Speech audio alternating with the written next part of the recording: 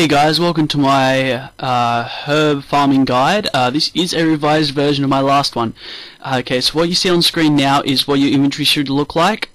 Before you go for a farming run, of course, the pie there is just so I can boost to do the fell stalks, which is what I like to plant. Okay, so what we have here is what you should be wearing. I'm going to go through all the things going from the top down. Okay, so now we have the Green Fingers Aura. It provides a 3% chance of increasing the crop yield, and it prevents disease from the patch that you have planted for 20 minutes, which is convenient because herbs grow in stints of 20 minutes, 4 of them in fact, so it's 80 minutes, and the aura lasts for 20 minutes while active and an hour cooldown. That adds to 80 minutes. Perfect time for your farming runs. Okay, so next we have the Juju Mask, or the Juju's Teleport Spirit Bag. They basically just teleport you to the herbal habitat. Next we have the Artie Capes. The one on the left is the Artie Cape 3, the one on the right is the Artie Cape 4. The number 3 can teleport to the farming patches once a day, whereas the 4 can teleport you there unlimitedly. Okay, so now we have the Magic Secateurs. They basically just give you 10% extra crops for anything that you pick with them. Alright, now we have the Fallow Shields 1, 2, 3 and 4. Although there's only 2 displayed, I could not find a decent image for number 2.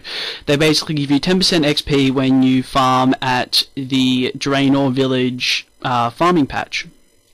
Okay, on screen now is the Explorer's Ring 3 and 4. They give you an unlimited teleport to the cabbage field, which is just south of the Draenor farming patches. Okay, now with the herbs that you want to be planting, we have Toadflax. The farming requirement is 32. It costs 1.8k for a seed. Grimy herb will sell for 2.8k. You get 42 XP for planting it, and you get 38 for harvesting it. It's usually used in Sarabrews, that's why the price is so high. Nextly is not a word. Okay, now we have Ranars. The seeds cost 3.4k. The herbs Grimy will sell for 2.4k. You get 27 XP for planting it, and you get 30 for harvesting it. And they are mainly used in prayer potions, which are used by so many people it's not funny. Okay, the next one we have is Fellstalk. You can buy a seed for 3.1k. The herbs will sell for just over 1k each. You get 250 XP for planting it and 315 for harvesting it. If you do that run every 80 minutes, you get about 15k XP. Seeing as you can do that 14 times a day, that's nearly 300k XP a day, although I don't know any son of a bitch who would actually do 14 farm herb runs a day and get out of their way and get up in the middle of the night to do them. But anyway, now on to me actually doing the run, showing you how to do it. All the information I've said is on screen, so yeah, enjoy. Okay guys, so the first part of our run is Morcala mushrooms. They have a farming requirement of 75 to plant. They take 4 hours to grow. To get there, the way I go is by dialing CKS on a fairy ring, or you can teleport to the Slayer Tower with a Slayer ring and just run south. They give 77 XP for harvesting them, and they give 160 XP for planting. If you've done the Mauritania Diaries 2, they don't get disease, so you don't have to put fertilizer on them, and they'll never die. And if you've done the Elite, like I have, you will get 18 instead of 9. They sell for roughly 6k each, and if you've done which is about 60k for if you haven't done the Elites, and 120 if you have done the Elites. So the next part of our run is running to our first patch, which is in Trollheim. Usually you do this one first because it is the longest from the teleport zone, unless you have got the Lunar spell Teleport to Trollheim, which teleports you pretty much next to the patch. But I hate Livid Farm for all it's worth, so we can suck a dick, and I haven't done it, so I just run. As you can see, you just run down the mountain. You get a little bit of agility XP for this, and for some reason I forgot the runes, which I would have mentioned earlier in this guide. And basically you just run up the ramp, up the ramp, there we go, in the doorway, which is here. You go past the trolls. If you're a lower level, you might want to protect melee. If not, you can just wear some decent gear. You don't really need to run that much. The teleports aren't that far, so teleporting isn't that much. I mean, run energy isn't really that much of a problem. If it really is, just buy an energy potion. They're 12 GP for a 4 dose. I think they have been for about ever. And you just run through this door. If it's not open, usually it is open because other people are doing herb runs. But if it's not, you just run down there and go up the weathered staircase thingy. Actually, no, ladder. And your teleport will take you just next to those rocks. At this moment, you want to Juju farming potion, your green fingers aura, and if you need to boost, eat your garden pie. And you just click on the patch and collect the herbs. The next part, basically, all you do is, you just pick them, and if your inventory's starting to get full, just use the herbs on that leprechaun like I did a second ago.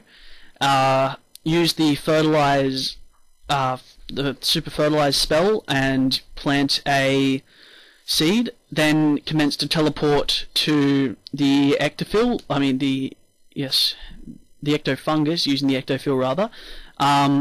Just let it fill itself. If you don't, you're going to have trouble getting here because it really is a bitch. I mean, the only way to get here is either a charter ship or a ferry, and you just run west past the farm, and past the farm there will be some farming allotments and our second herb patch.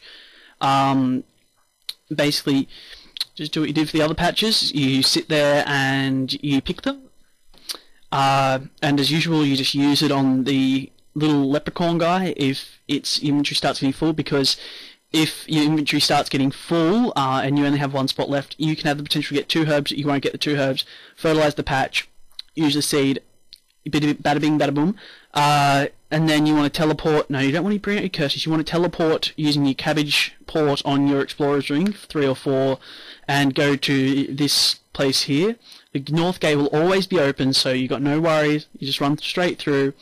Collect your herbs like you have at the last 2 patches. It's pretty self-explanatory. At this place, if you have a Falador shield 3 or 4 on, you will get an XP boost. And if you see down in the chat bar now, you'll see those yellow messages. I've honestly never seen so many in one place. But it basically is just your aura saying you've got another bit of produce. Whoop-de-fucking-do. It's not really that great. It's 1 extra herb, you don't get XP for it, and if you're planting fell stalks, it's not really that useful. If you're planting torsals, or one of the money-making ones, it's a bit better. Okay, so now you want to teleport to Catherby. You can bring teleport runes to Catherby. I honestly don't, because, I don't really like bringing more than I need, and I like getting free stuff. So basically, you just teleport over, and you head northwest over to the patches. And do what you have for the last 3 patches, and it's pretty self-explanatory. If you need to boost again like I did there, and you just do it. And then there's that person who talked to me. I didn't want to be antisocial, but when you're recording, you really don't have time to reply to people. And yeah, it's just this is really just self-explanatory what you do now. Guess what? When your inventory starts getting full, you use it on a little leprechaun. I didn't think you'd know that, guys. And, okay, so now, I'm just using these to clear out the inventory for a sec. You want to teleport with your Artering Cloak for 3 or 4. You only get 1 teleport with the 3, you get unlimited with the 4, and the 4 is very nice to have, because the last time I did this I only had the 3, and I had to wait a whole day to do the, to get this part of the clip. And, you just harvest crops here, do whatever. And, then you cut the video like I did because you forgot to bring your herbal habitat seeds, and that was a fairly small patch. I only got a few, but yeah, you'll notice a jump in the clip. It's not much. It's just me going to the bank, and then I go get 2 of my herbal habitat seeds. So you didn't notice anything, did you? You wouldn't have noticed I had not told you. And you teleport with your Witch Doctor mask to the herbal habitat, and if you don't have one of those, you just use a Juju spirit bag and run south over the wall thingy, the vine thing. And that person had been trying to get my hunter spot for like the whole day. I'd been there for nearly 3.5 hours, and they'd just been sitting there waiting. It's like an old person just like waiting to get your car park. It's annoying. And anyway, these ones you can't use on the leprechaun to get them noted. They're blocks in the south notifiers, and then you just further plant to your vine, coming up the vine, over it, over the short bit, down, around, and you start harvesting the other one. And once that's harvested, you just teleport off and do what you want. Make your potions into unfinished, clean them off, get that little bit of XP.